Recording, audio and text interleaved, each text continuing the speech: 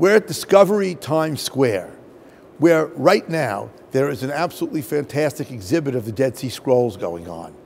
And not only that, but actually we have here a tremendous collection of pottery and other material from the First Temple period. That is from the 9th, 8th, 7th centuries BCE, the period of the biblical prophets. So in a certain sense, at this exhibit, you get the chance to descend into the first temple period, and then to enter an entire room that's for the Second Temple period, where you've got a lot of really important objects and the opportunity to see 10 fragments of the Dead Sea Scrolls, really the most important archaeological discovery of our time.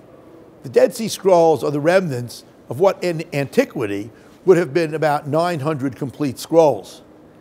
Now these fragmentary documents really represent three types of literature. There's material from the Bible, the Tanakh, of which we have some part of every single book except for the book of Esther. Then we have what we call apocryphal texts, which are books like the Bible and about the Bible, and this is another third of the corpus, more or less. And the final third of the corpus is the literature of the sectarian group, which most scholars identify with the Essenes, that gathered this material at the site of Qumran and placed it into these caves. These manuscripts basically were discovered starting when the Bedouin boy found, in the famous story, he was following a goat and found scrolls in 1947, and the discovery continued into the 50s. The Dead Sea Scrolls sect expected that there would be a great war in the end of days between the sons of light and the sons of darkness, and that war, they thought, would bring the Messiah. Probably this text was written before the Romans conquered Israel in 63 BCE. Now, also, one of the things that happened all the time in ancient times, as we now know from the Dead Sea Scrolls, is that various sort of apocryphal books were written to imitate the biblical books. This was mostly done in the 3rd, 2nd, 1st centuries BCE. And here we have an apocryphal Lamentations, a kind of adaptation of the biblical book of Eicha. And when you look at this poem, you see the extent to which they continued to mourn the destruction of the temple.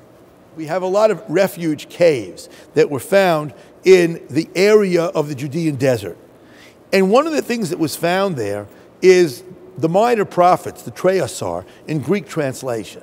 Now this is actually a very special text, because in this text you see an adaptation from what was the Greek translation of the Septuagint towards a translation that more accurately reflects the Hebrew of what we call the Masoretic text, which is the authoritative Bible that was used by the Jews at that time. So here you can see that very process in the way this Greek translation was modified. But at the same time, it reminds us that many Jews, even in the land of Israel in ancient times, say in the 1st century CE, needed a Greek translation to be able to understand the Bible. Now, related to this are a whole bunch of prayers and liturgies. One of these is found in the text that here they gave the title Book of War. And you get a sense from this of the types of praise of God that they expected would be associated with that war in the end of days. The Dead Sea Scrolls sectarians had a way of commenting on the Bible called Pesher. Pesher is an interpretation in which the Bible is interpreted as reflecting the days of the sectarians in the 2nd and 1st centuries BCE and the 1st century CE. And here we have a piece of the book of Isaiah, Yeshayahu, which is being interpreted, but it's not just any piece, it's the important passage about the Messiah, that a shoot will issue from the stump of Jesse and a bud from its roots. And this passage is interpreted as indicating that the Messiah, son of David, will come and crush all of the enemies of Israel and redeem them. Here we have a very special piece of a scroll of Leviticus. This is a scroll of Leviticus which is virtually the same as the Leviticus that we have letter for letter. The only difference is that when you take a look at this text, you see that it's written in the old Hebrew script, the script that was used up to the 5th century BCE. And the Talmud tells us that this script was changed into the square script that we use today, a version of which most of the scrolls are written in. And the final item that we have here is called the community rule. And the community rule is a text which guided the members of the Qumran sect from sometime at the end of the 2nd century BCE, running through the destruction, because we think that Qumran was destroyed in 68 CE, and Qumran is that place where the manuscripts were found. So in any case, this text called The Rule of the Community tells us how you get into the group, how they manage their affairs, what type of offenses were punishable, and furthermore, it also tells us the basic beliefs of the sect, which include this absolute predestination idea, and also the notion that the world is sharply divided between sons of light and darkness, those who are the members of this group, and everybody else outside. The scrolls constitute an amazing source for understanding the history of Judaism, because they help us to fill in the nature of the debate and the discussion that was going on in the years after the close of the Bible until we get to rabbinic literature.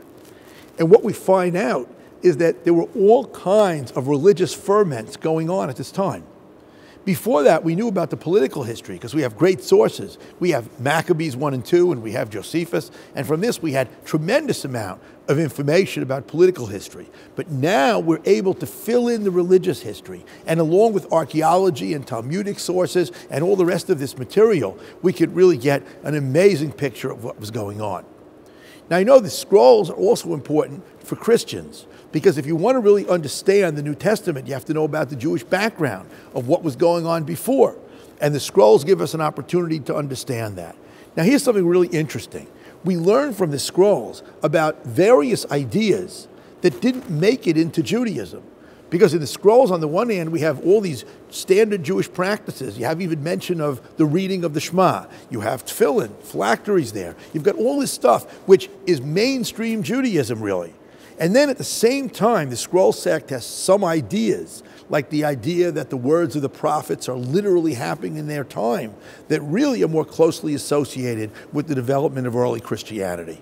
But when you take all this together, what it really means is that the scrolls are an unbelievable set of texts to understand the history of the whole basis of our Western civilization. And I think that's one of the reasons why they've had so much interest and gotten so much attention since their initial discovery.